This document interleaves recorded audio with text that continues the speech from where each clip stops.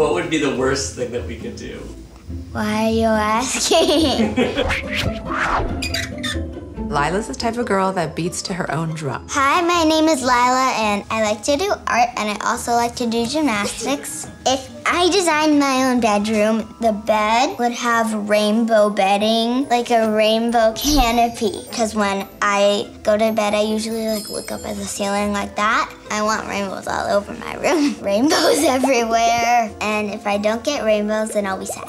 She's always been drawing rainbows, yeah. She's had one over her bed for a long time. Lila's current bedroom is very basic. That's why she draws so much to color her room. She doesn't use it right now because it's not to her taste. Lila is currently sharing a bunk bed with her brother. She'll be really excited. She's been wanting this for a really long time. She's also the middle child, right? So a lot of stuff like her brothers will get. So this is something that's totally about her. I think her bedroom will be a reflection of her because she just has that brightness about her. We're really excited to see what you guys do. I think this is gonna be so fun, and Lila is gonna be ecstatic.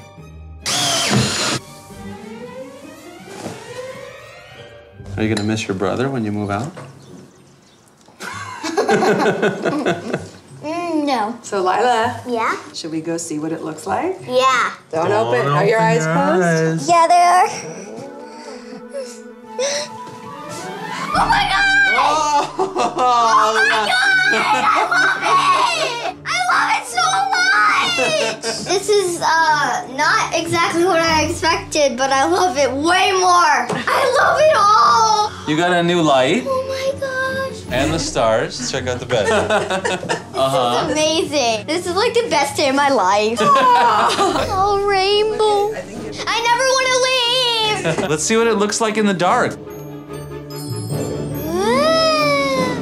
It's like night mode. Night mode. Oh, look who climbed it.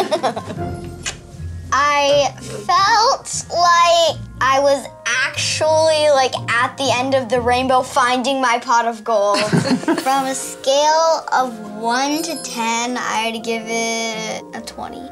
I was very surprised. Very surprised. It's amazing. All the little touches, everything is so beautiful. I feel like if I look up, I could just fly, fly, fly until I reach the end of the canopy.